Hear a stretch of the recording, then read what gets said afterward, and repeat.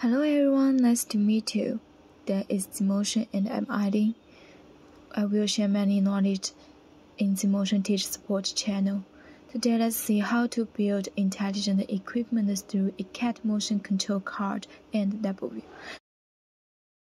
The first part, routing of single axis motion.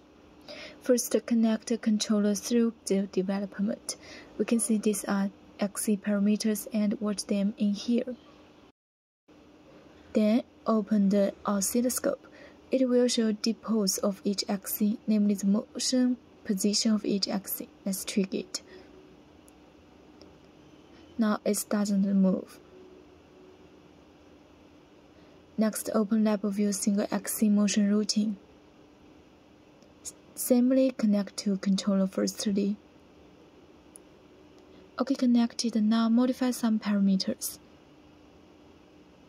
like axis X, inch motion, positive direction, and set this distance of 60. Let's move and observe the oscilloscope.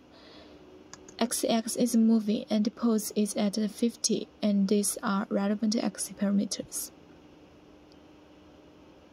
Now change some.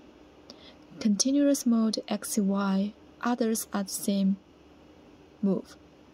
We can see axis Y pose is increasing, moving at all the time.